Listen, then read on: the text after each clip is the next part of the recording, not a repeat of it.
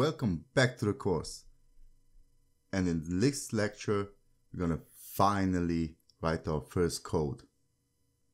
So here is what we're going to do. First of all, I want to explain what you see here. The HTML5 boilerplate. That is actually this doc type.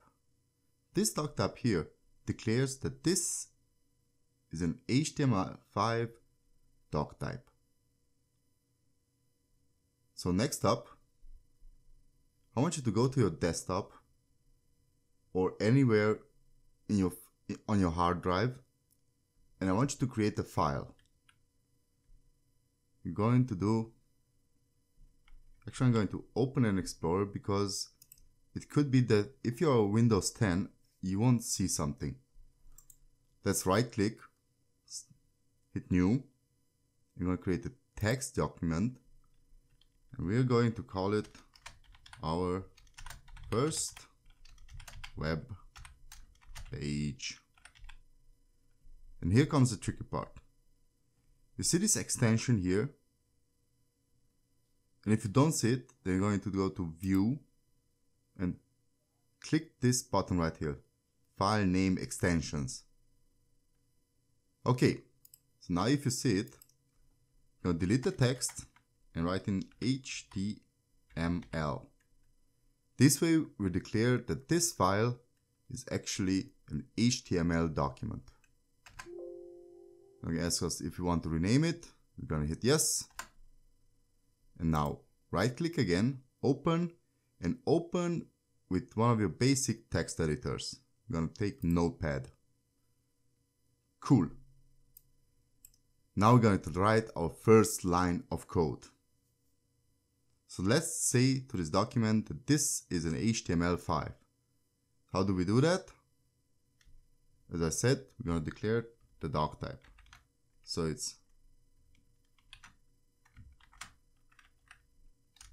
doc type space HTML. Next up, we're going to write our header. Actually, we're going to pack it into an HTML. We're going to write our skeleton. So let's say HTML, and HTML, as we know, has also a closing tag. So HTML. Now we're going to need two parts of the body, actually of the skeleton. We're going to need the head and the body part. So let's make a bit of space here. And what I like to do is to keep it separated. So we're going to hit one time space. Now we're going to start writing head. And head also has a closing tag.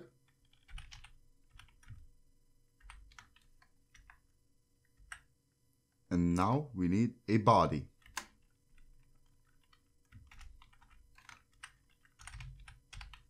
Let's say body, and the body tag also has a closing tag. Perfect. Now if you can remember, we said that everything that we type into the head, we can't see in our web page. Let me just close this down. So let's give this page a name. What do we have to do for that? Title tag. And title also has a closing tag.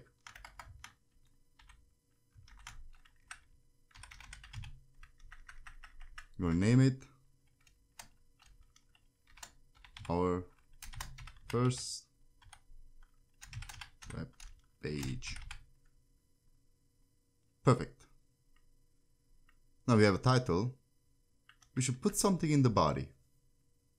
Oh, actually, let's hit save. You can either hit Ctrl S, or go to File and hit Save.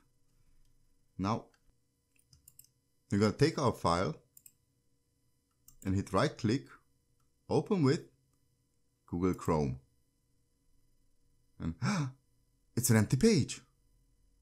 And it says HTML, our first web page, and then the location. But it's still an empty page because we don't have anything in the body. So let's go back to our text document and say, I will now introduce you to our very first tag. This is a heading tag. It's called H1. Now H1 also has an opening and closing tag. And between the H1s, we're going to type, this is my web page. Hit save. And now let's refresh the page. Now we have something on our page. Finally, our very first web page. Another thing that I want to show you at this point is a comment. Now comments are declared like this. And close it. And in between these two lines, you can type everything you want. It will not turn up on the web page. So we're going to write here HTML5 doc type declaration. What is wrong with me today? I can't write. Let's hit save and see. If we refresh, nothing happens. Okay, let's take this, right click, copy. You can say, yeah, because everything that is not in the body won't turn up on the web page. Let's try it. The same text as a comment. Let's hit save. Refresh our page. Nothing happens. What if we just take out the text and hit copy? You're going to leave the other one inside and put it right under our H1. Let's see what happens now. File, save, refresh. What is this? Now, we didn't declare what this is, what kind of tag this is, but it seems that the web page still shows something up. Actually, in HTML, if we write something in, it will automatically appear as a paragraph. And it will automatically have a max size of, depending on the browser, I'm not sure, but approximately 16 pixels. Alright, now we wrote our very first web page, and now the coding begins. So see you in the next lecture.